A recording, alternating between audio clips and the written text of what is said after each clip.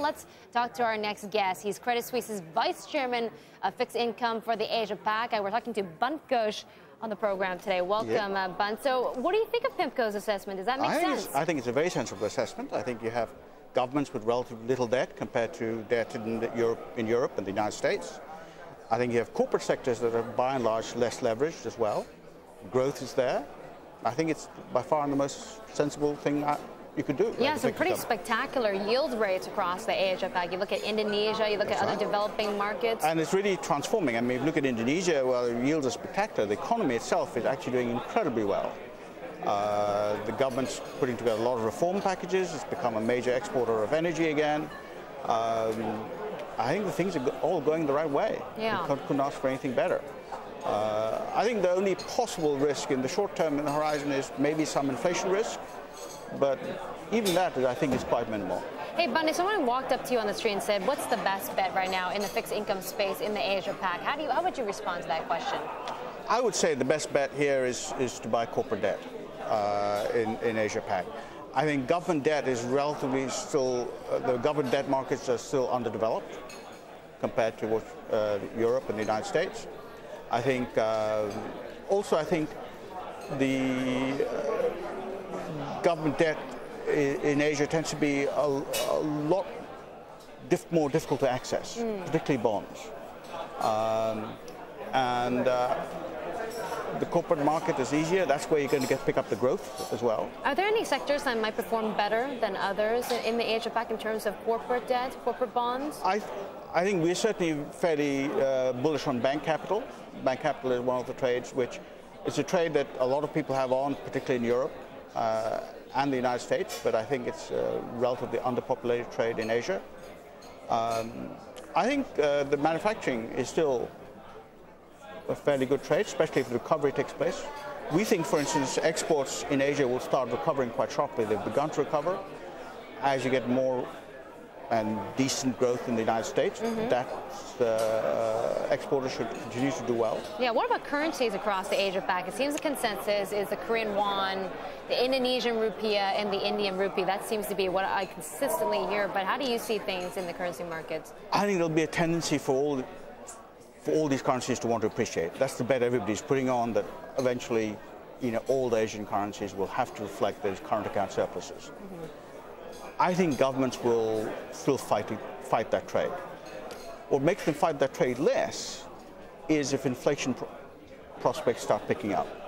Then I think there will be an urge to maybe we should let the currencies rise a bit to try and take some of the pressure on domestic inflation related currencies. And I think that's the bet everybody's playing. And now, is that the bet in China? Because we've been talking about Chinese appreciation, of course. I think, I'm sure the Chinese have their own view, but I do think eventually it is the outcome that will perhaps force the hand.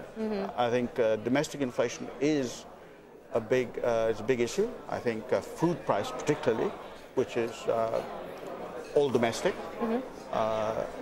Energy. Let me ask you about what is the hot topic here at the Credit Suisse conference in terms of the fixed income space? What do people keep wanting to talk to you about? Greece. Greece. Tell me about Greece. Yeah. Greece is greasy. Now, Professor Martin Feldstein says Greece is pretty much dead. Do you agree with that? You can reduce, 12% deficits. It's very difficult to see how they get out, and I think the EU is making the mistake of trying to talk the talk but not walk the walk. They're trying to hope they can keep Greece going without actually committing any capital, because it's politically so difficult for them to commit capital. I think that's going to be very difficult.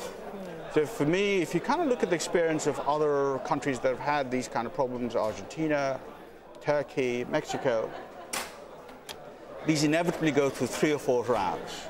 You get some relief because statements are made, some money is provided,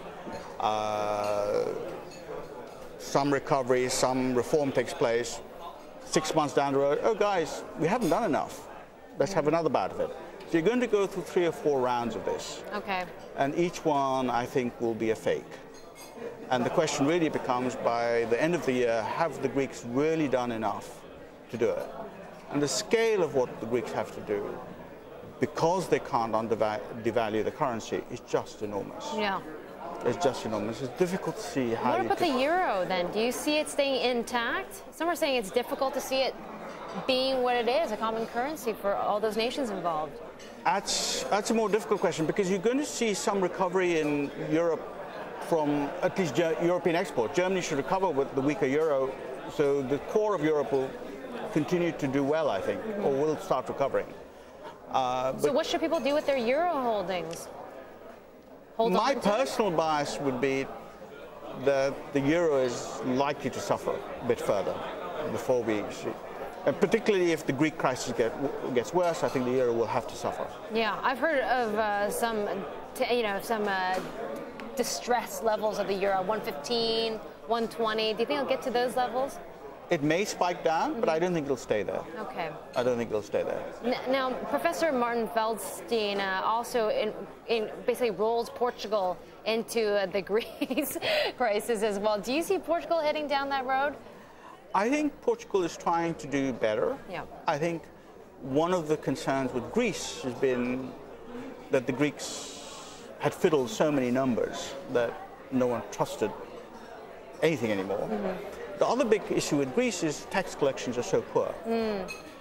That is not the case in both Portugal and Spain, which are kind of part of that sort of nexus. Okay. And the other example that people haven't actually mentioned is what Ireland has done. Ireland had a problem not dissimilar in terms of the crisis. It had the fixed exchange rate, of course, the euro. Ireland have done an enormous amount. If you look at the recovery in CDS spreads has been enormous. So it can be done, and both Portugal and Spain are capable of doing it. Okay. I think Greece is much more difficult. Okay, Bunt, thanks for joining us today. My Bunt pleasure. Ghosh, Vice Chairman of Fixed Income here in the Asia Pac.